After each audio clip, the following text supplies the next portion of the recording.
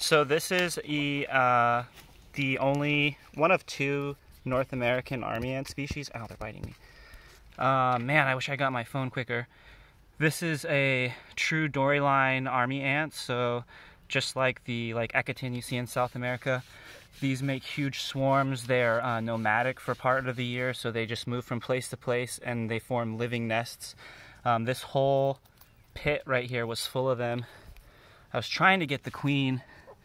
They can't be kept in captivity. A lot of people have tried, but never for long-term successfully, even with specialized setups giving them a lot of room to roam and to choose a new place each night.